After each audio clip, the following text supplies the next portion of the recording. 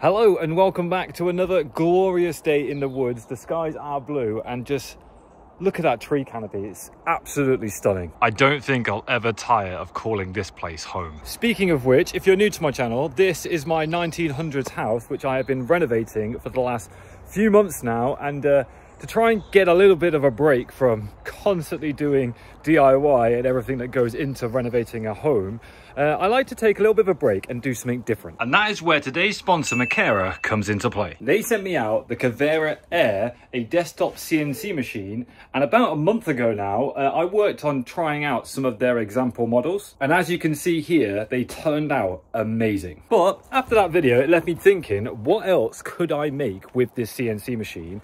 And I had an absolutely cracking idea, as I would like to work with metals a little bit more. I mostly do things in woodwork, and whilst the machine does obviously cut wood, what I want to do is create this. It's like a medallion that's got my logo on it, and obviously I'm a jack of all trades, and I wanted to leave my mark on stuff that I create, whether that's in the house or just little projects I do when it comes to woodworking. So I spent quite a lot of time in Photoshop coming up with this design, and then I transferred that over to Illustrator to get all the paths for it, which I can then transfer into their CAM software that comes with the Carvera Air, which will allow me to cut it out of this sheet of aluminium, or aluminum if you're American. I'm going to be trying two different techniques. One of them is going to engrave around a design, which will give it like an embossed look, very similar to how you'd see an average coin. And the other one is going to engrave the actual design, so it kind of gives it a little bit of an inset. I'm interested to see which one actually turns out looking better, and we'll find out towards the end of the video. But let me know in the comments down below which one you would prefer, and I'm going to be picking one of you to send it out as a bit of a thank you for everything you've done to support me on this journey of creating random things or renovating houses and just following on my family. I'm genuinely so appreciative of it. So let me know in the comments down below towards the end of the video which one is your favorite, and I'll be getting in touch to send it out. All right, before we jump onto the machine and actually start cutting out the aluminium, I'm first going to show you how easy it is to use the CAM software. So if we jump into Makera CAM, their CAM software, we can actually import a 2D model, as obviously the design I've created is just a flat image that we're going to be engraving on some aluminium, which, by the way, first we should make sure our stock is actually set up correctly, which it is. I'm running 150mm by 200mm, and its depth is 5mm. So we'll click OK on that, and then we can import our 2D model, which I have exported out of Illustrator as an SVG. So as you can see, I have got my my paths all inside Makera CAM, and what I can do is highlight these paths by clicking and dragging, right clicking that, and then we can go down to tool path, 2D path, and create a pocket, as obviously I want to create a pocket cutout of everything around my lettering and design. Then we need to set up how we want our pocket to be cut out. So I'm going to go for a depth of 1mm because I think that is deep enough. And then I'm going to go down to the tools list, add a tool, and to begin with, I wanted to cut out as much of the bulk metal as possible. So we're going to be using a single flute metal bit, 2.5 by 12mm, and the preset there comes with all the settings I already need, so I don't need to play around with anything. Click choose, and that straight away, if I hit calculate now, you'll see it's actually cutting out a large bulk of the material. However, if I actually hide our design there, you can see that we're not really getting a great deal of detail out of that, and it's because this path is purely just to carve out a large bulk of material. So if we close this out, highlight our design again, right click tool path, and add another pocket path. For this particular pocket path, we're actually going to be changing the tool to an engraving single flute, and I'm going to go with 0.2mm as it is a finer blade. I would like to go to 0.1, but I don't actually have that tool with me. I need to order one ideally. But for this, same end depth, so we're still going for a 1mm depth. We don't need to change any of the settings as it's already built into the preset for us. If I was purely carving out a large bulk of material, then I'd probably change to parallel pathing. But again, I kind of want to get as much detail as possible. We've got ramping, which actually tells you when the tool bit will go down, and so it ramps down slightly rather than being straight down. It's a bit kinder on the tools when you're working with like metal. And if we calculate now, you can see straight away, if I hide the design, how much more detail we're actually getting from using that particular tool. So We close this out. We now have our paths. And if I right click my pocket path and preview the tool path, highlight them both and preview, you'll now see it starts to cut it out, and you can see it's cutting out a bulk of the material. And then we'll have to change tools over to get the finer details, and by the end of it we should end up with a really nice design. But there is one thing left to do, which is to cut out our actual medallion itself, because right now all we've done is engrave into a square sheet of aluminium. So if we right click and click on toolpath, this time we're going to use a contour path, and the end depth for this, as the sheet material is 5mm, we want to go beyond that because we wanted to cut it out. So we're going to change it to, I don't know, 5.5 should be perfectly fine. Then we'll go down, choose our tool. This time we're going to be using a 3.175 by 12mm, obviously aluminium again. It's a bigger bit because obviously we're just carving out the medallion itself. We'll choose that tool, and obviously we want to cut on the outside of our outer ring, and I'm going to give it like a 1mm offset, so it's got a little bit of thickness to it rather than it being right on the edge of my actual design. We'll add the ramping in as well, and we'll hit calculate, and now you can see that we've got a ring around here which should cut out our medallion. So now if we close this out and right click to preview toolpaths and include our contour, we play through this and speed it up. You can see now, after it's finished doing the intricate design of cutting around what my artwork is there, it'll actually start to carve out around the exterior of my medallion and allow me to basically pick it up and take it out. So if we now change the perspective on it, you can see we've got it engraved out, we've got our text and everything all embossed, the design's embossed, and the medallion is completely cut out for us to lift and just remove from the sheet. All that's left now is to export that out so we can import it on our Carvera controller and send that over to the machine. Before we hit go, I actually obviously need to put my aluminium plate on there, and I'm using a bit of wasteboard here so I'm not actually damaging the machine itself. And I am going to ensure it doesn't move by using these little clamps that come with it. Aluminium fixed down, my tools in order. We've got 1, 2, and 3. Let's hit go and keep our fingers crossed that this works out perfectly.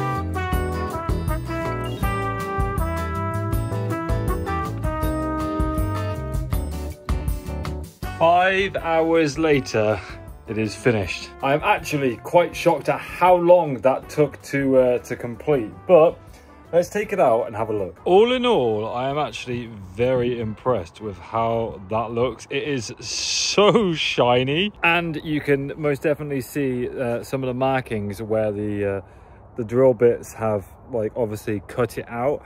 So it needs perfecting, that's for sure, but all the same, a very, very cool medallion. Depending on where you actually hold it to the light, it looks different all the time, which is kind of cool. I was doing some research in how to like basically color this, and you do a thing called, I think it's called anodizing, where you basically dip it in like an acid essentially, and you can cover it to protect it for longer. That is genuinely, considering this is like the first thing I've ever like done with like metal, I'm very, very happy with that. Let's try this again, but the opposite effect. So it's essentially inverting what we just did. Instead of engraving around the letters, we're going to now engrave the letters themselves. I can't lie, that is also incredibly satisfying to look at itself. But to achieve this next design, we're going to do something ever so slightly different with the CAM software. So if we jump back into Makera CAM, rather than importing like a vector image where I've got all the paths from Illustrator, not everyone has access to something like Illustrator, so we can actually import an image, and then using the software itself, we can select that image, right click, click trace, and then trace image, hit OK, and there you go. Just from an image that I produced straight out of like Photoshop for this particular example, we can now just trace the image straight in. So what I'm going to do is I'm going to get rid of the border, because obviously it came with a black background, delete that, highlight my actual design, right click it, we're going to transform, scale. We're going to reduce this down to 80mm because that's what the other one was set up to. And now we can repeat the same process we made before to make sure that this design has the correct pathing. Now highlight again, toolpath, pocket, make sure we sign off with our 2.5 by 12mm flat end tool. Ensure that the depth is set to 1mm, working again from the inside out, and we're adding our ramping. Same as before, you can see that we've not quite got the detail that we're looking for. So if we highlight our image again and create another 2D pocket path, we can actually change the tool to the 0.2mm engraving tool, calculate that, and straight away you can see that we're getting much better detail than we was before. Now, as I said in the first section, I do really want the 0.1mm tool just to get that extra detail. It would include like the shapes out of the A that I did on the first pass. However, I don't have that tool, so we're making do with what we've got. The final thing to do is to cut out the actual shape itself. So again, 2D path, contour, set our depth to 5.5 because that is obviously the depth of our material. Change the tool to a 3.175. This time we don't need to change the offset because the stroke is included in the engravement. So we'll keep it at 0mm, calculate that, and there we have it. We have our paths all set up. We'll export that out and send that over to the machine. To save on material, I have just flipped and rotated around the aluminium plate, and I'm really hoping this one doesn't take 5 hours as my battery died on the time lapse and I had to kind of hook it up to a charger. Fortunately, I do actually have a USB-C socket right behind it. So I'm going to set the tripod back up. We're going to time lapse this one and see how this one turns out.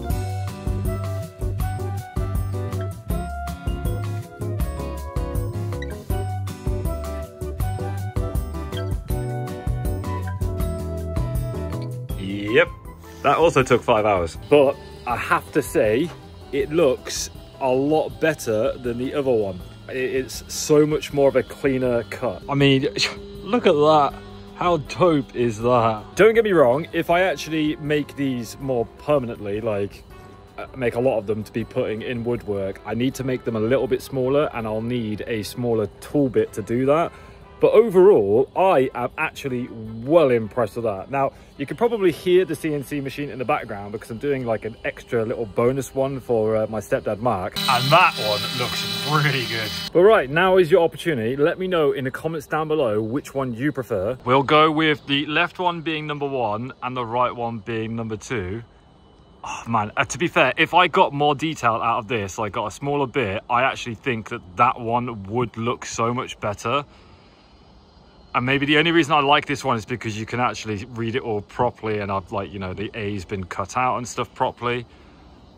Oh, I am well impressed. Considering that I have never actually really worked with metal before, and the CNC machine is still fairly new to me, I need to obviously do a little bit more research, get ever so slightly better at it, because yeah, I'm a complete novice when it comes to this stuff. But I think this truly shows how easy it is just to pop out the machine, do a bit of design work on my PC and just send it across. Like if you think about it, this was just an image. I just dropped an image in, the CAM software traced it all out for me. I told it which toolpaths to use and it just cut that out. Makera, thank you again so much for sending this machine out. I'm gonna make so many really cool things of it. Let me know which one you want, and I'll be picking one of you in the near future. Oh, wait, I was just admiring these again, and I've just noticed the EST is missing off the bottom one. I don't know how that's happened. Maybe I didn't include it on the design when I import the image. Yeah, probably just a mistake on my part, to be honest, but I've only just noticed that it's missing the EST off it. Never mind. Live and you learn. I definitely think I'm getting much better. That looks really cool. But it's still not as cool as this. Just because I came up with this design and I spent ages like working in Illustrator to get it right, the fact that I've been able to cut that out of a piece of aluminium plate that I just, you know, I got and then put it through the machine, it just boggles my brain how good technology is these days. That is a CNC machine that fits on your desk. mind-boggling. Again, a big shout out to Makera. If you want to get yours, then links will be on the screen as always. You can check the description as well as a pinned comment. And yeah, just thank you very much for sponsoring this video. It's helping us with the house. It might not seem like it, you know, doing these little things, but the sheer amount of possibilities that that machine is capable of achieving is just through the roof. Like I barely even touched the surface on what that machine can do, but this is something for you guys. Hopefully, if we can turn them into like key rings and keychains, I think that'd be a really cool thing. Like custom made, home crafted, handcrafted, home crafted. I made it keychains that you guys can get, and I can give back a little bit, because things that I make like that, yes, it obviously costs me money and materials and so on, and time, but I would love to like give back, especially like the people that did like the GoFundMe, which we do have an idea for, like stepping stones with everyone's names on it and things like that, which would be really cool in the future. But just like a little thing, I don't know, do you want a key ring that's been made by me, or do you want some like clothing that's been embroidered by Jess? You know, the possibilities that we have are endless, and I'm so looking forward to getting this turned into a workshop and the garage actually turned into what I'm probably going to dub as a studio. I think the CNC machine and the other equipment I have would be better suited to like a studio environment where it can be on a desk rather than being in my woodworking like lean-to workshop situation. So yeah, let me know what you think in the comments down below. I'll probably follow this video up with like a short form video or something like that, and I'll pick a couple of guys to send some stuff out to, and maybe I'll include like a free t-shirt or something like that. But yeah, again, make sure you check the links in description, on screen, pinned comment, all that kind of stuff. Thank you again to Makera for sponsoring this video, and I'll catch you guys in the next one. Peace, much love, bye bye.